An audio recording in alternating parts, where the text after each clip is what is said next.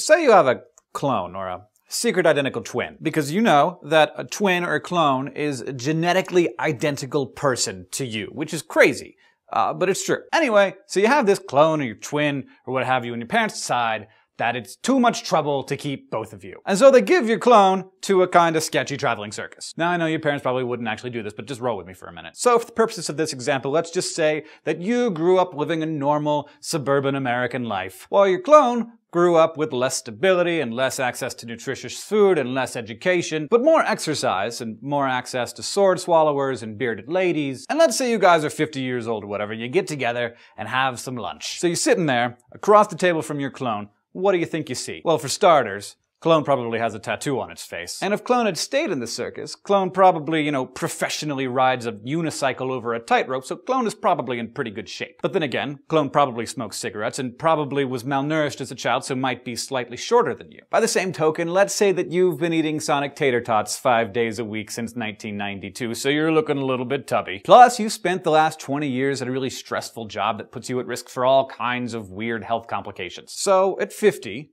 you and Clone would probably look pretty different from one another. But it turns out, you don't just look different, you actually have become different. So now if some scientists looked at your genetic code, they would say that your DNA was still exactly the same as that other person. That is to say, if your genome is a paragraph, all of the letters would be in the exact same order. But on another level, there would be a huge difference, and if we extend this metaphor, we can say that the letters are in the same order, but the spaces and the punctuation are all in different places. Of course, completely, potentially changing the message of that paragraph. The study of this genetic punctuation that I'm talking about is called epigenetics, which literally means above genetics. The epigenome doesn't change your DNA, but it decides how much or whether some genes are expressed in different cells in your body. Epigenetics looks at what happens to your genes over the course of your life and whether those changes could be passed down to your children or even your grandchildren. So here's the way epigenetics works. You have billions of cells in your body, and they each contain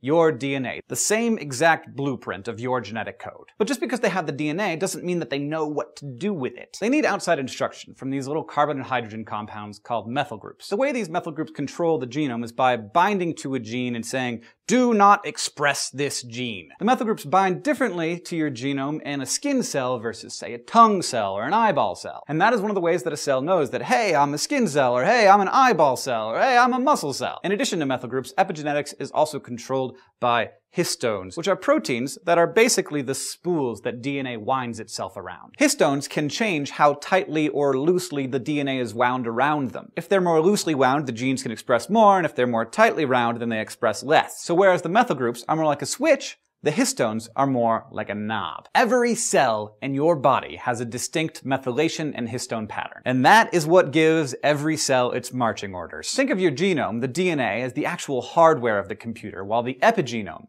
is more like the software, which tells the hardware what to do. The genome is what's going to be doing all the work, but the epigenome is going to be telling it what to do. So the hardware of your DNA is going to be the same throughout your entire life. But these epigenetic tags do change throughout your life, and they decide what genes get expressed or not. Now, epigenetic information in a cell isn't permanent. It can change throughout your life, and it can be hereditary. And it can change over time, especially when your body is going through a lot of changes, like, say, during puberty. A bunch of methyl groups kick in and they're like, okay, so you guys over here, you're gonna have to start growing hair, and you guys over here, I really need you guys to get behind giving this guy some really horrible acne. Or like when you get pregnant, which hopefully I won't, but when you do, your epigenome has to be like, all right, guys, everything's about to get a whole lot bigger in here, and we're gonna have to pass something the size of like a Merriam-Webster's dictionary through that little pipe over there, so let's get this thing done. But it's not just these dramatic times when the epigenome is changing. It changes subtly throughout our entire lives. And it changes based on a lot of environmental factors, like what we do, what we eat, what we smoke, and how stressed out we are on a daily basis. Scientists have found that things like a bad diet can actually lead to methyl groups binding to the wrong place and making mistakes. And with those bad instructions, cells become abnormal and become a disease. And then basically all hell breaks loose and you get cancer or something. Epigenetics is a very young science, though we've known about the epigenome since the 1970s. It's only in the last 20 years that we've even known what effect these epigenetic tags are having on our DNA. And even after they got all that business straight, scientists still thought that all of our epigenetic tags were stripped off of our genome before they were passed on to our children. So if you started smoking 10 packs a day when you were 10 years old, that would certainly be a horrible health decision for you, but you wouldn't necessarily be harming your unborn children in any measurable way. However, the thinking on that is changing pretty rapidly, because it's true that a lot, even most of the epigenetic information from a parent is stripped off of the embryo's genome in the first few days, and fresh ones are created specifically for this new person. However, some of these tags get stuck on the genome and are passed down from generation to generation. And it just so happens that the more they study this, the more it looks like bad epigenetic information is being passed from generation to generation. And this is a whole new way to think about how we pass information between generations. Your grandmother was making dietary decisions that affect you today. As we experience all of these new strange epidemics, diabetes, autoimmune disorders, cancers, that weren't appearing in previous generations, it's starting to look like these may be caused by epigenetic information passed down from our parents. I know! It's such an unbelievable buzzkill! There is no point in our lives when we can do anything without guilt anymore. The discovery that the environmental factors a parent experiences can be passed down from generation to generation was sparked in the 1980s. And this happened when some scientists were looking at the birth and death records of some people who lived in 19th century Sweden. This is a weird place to find a genetic revolution, but there it is. It wasn't just any place in Sweden. It was in Norrbotten, which is the northernmost county in Sweden, which is literally in the Arctic Circle. And despite the fact that Norrbotten was literally the worst place you could possibly choose to live in Sweden, there were some people living there in the 1800s. And they were completely cut off from the rest of the world. Let me clarify.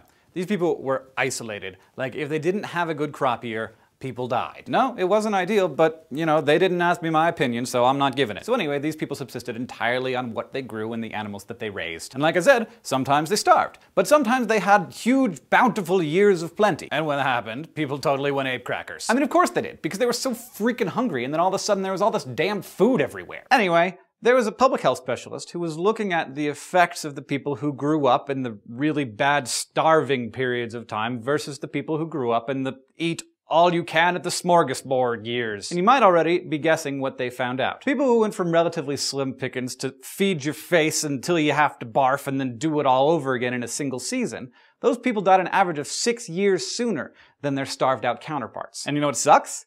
So do their kids. And so do their kids' kids. Boo epigenetics. So, of course, now we all know, and we're all going to stop doing unhealthy things starting today.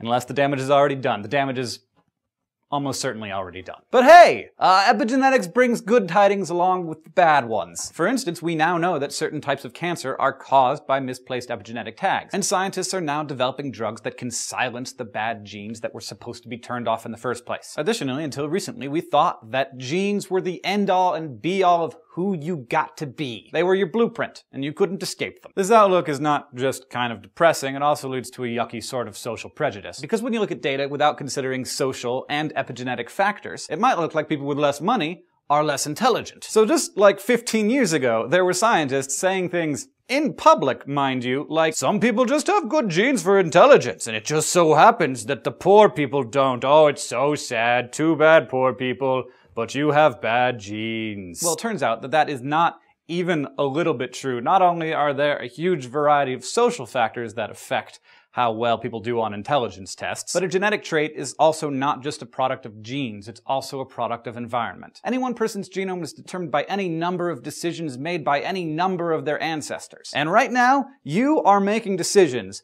that are going to affect people who are alive long after you're dead. No pressure or anything. And so I'm glad you've watched this, because when you and your clone are in your 60s and you sit down, have lunch, and he brings his son and his son has a tattoo on his face, he did not inherit that from you. This is Hank Green for the SciShow. We hope you learned something.